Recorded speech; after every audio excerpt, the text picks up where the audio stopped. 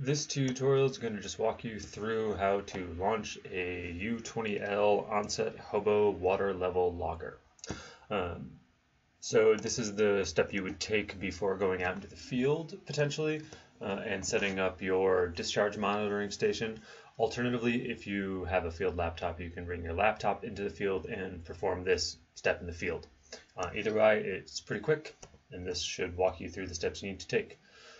So first thing you need to do is you need to have HoboWare Pro software installed on your computer. Open that up. This will be the screen you'll open up to. As you can see down here in the lower left part of the window, it says the device I'm attached to is the Hobo waterproof shuttle with the serial number.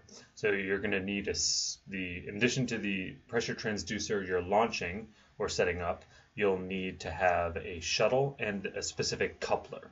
For more information on that, you can look at the vignette. It'll show you some pictures of what that looks like. What you can see here is that I am attached to that shuttle currently.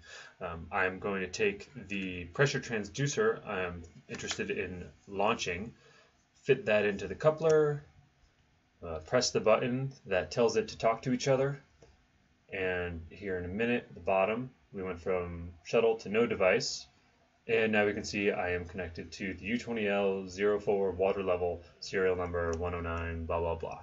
So I'm connected. Great. From here it's pretty easy. Just go to the device tab, launch, and it's bringing it up off screen, so let me just drag it on for you. And sure enough, this is the one I want to communicate with. Click OK. Oh, good. So this is telling me that I'm actually currently storing data on here. This has been launched previously. So if I begin launching now, it'll erase any data that's on there. I don't care what's on there previously. It's not important. So in this case, I'm going to click yes, continue.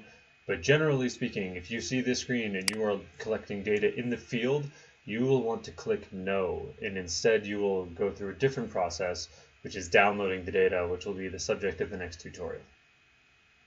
But for now, I'm just going to click yes. Let's pretend that this is a brand new data logger. I click yes, and I get this screen here, the launch logger setup. This will just remind me what the name of it is. The name is just the serial number. You could rename it if you'd like to.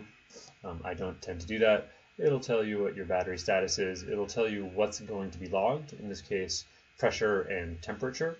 And here's the important part. These won't change, just make sure they're both checked. You don't need to go into the filters box, it's not that important. But you do need to come down here and select the interval. The interval you're logging at depends on your project. For this application, 30 minutes for what I'm needing this for, I'm going to select 30 minutes as my logging interval.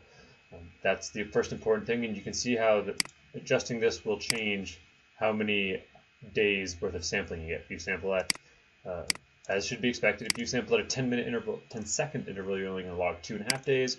Bump that down to 30 minutes, and all of a sudden we've got 1.2 years. Number of samples should remain unchanged, but that's an important thing to be aware of.